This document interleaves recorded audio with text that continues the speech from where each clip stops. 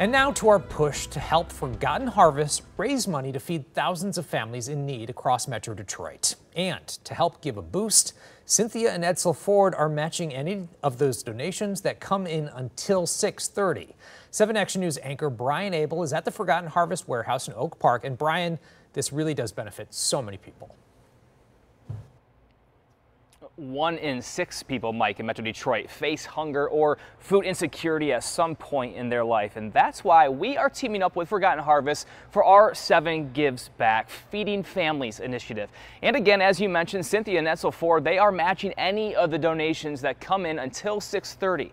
7 Action News reporter Whitney Burney is giving us an inside look at the Forgotten Harvest farm and the hard work that goes into putting food like this on Metro Detroit tables.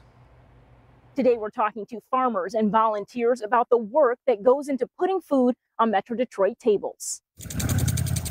On a farm in Fenton, we are harvesting lettuce, which we planted, by the way, a month ago. Volunteers like Bernard Winkler are collecting produce by the binful. I got my scissors, got my rubber bands, wrap around, cut the stem off. This is the Forgotten Harvest Farm, a 100-acre property growing fresh produce that helps to support families in Wayne, Oakland, and Macomb counties who face food insecurity. Basil growing over here. We have some parsley and cilantro over there under the wrap.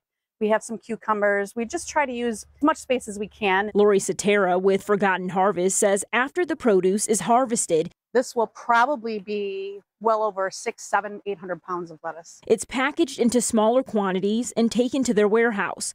From there, it's dispersed to local food pantries and given directly to families in need. Every pound of food harvested is equivalent to 1 meal. Yesterday, we harvested 3,110 pounds of zucchini. And I tell the volunteers, I'm like, it's not every day that you help supply food for 3,100 meals. You planted this lettuce, you're harvesting it now, and it's going to help a family that might not otherwise have access to that food. What goes through your mind? Oh, it's great. It's a good feeling. This right here is the cabbage patch. It spans about 6 acres of the 100-acre farm. Every single season, the farmers here are able to grow more than 600,000 pounds worth of food. This year, the nonprofit has a goal of growing 774,000 pounds of produce. Let's do lettuce! And they're counting on help from their thousands of volunteers to harvest it all. We do have a large number of volunteers that come out here and help us for 5 days a week, but we need more. We need more help. The farmers here say while the work is hard and the hours are long, it's the mission that keeps them going. We'll have a 53-foot semi with 2 stacks of pallets of produce leave here almost every day when we're in full harvest season. And I know that's, 40,000 pounds of food, 40,000 meals that are going to help the community. In Fenton, Whitney Burney, 7 Action News. Every meal counts. Again, you can donate right now until 6:30.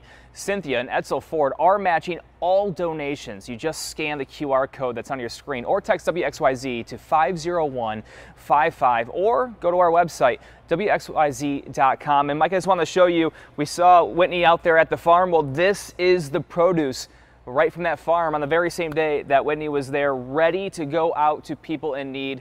And this is just what the donations are able to do, provide all of this food for everybody in this community that needs it. Mike? That is some real nutrition going to real Detroit families in need. All right, thank you, Brian.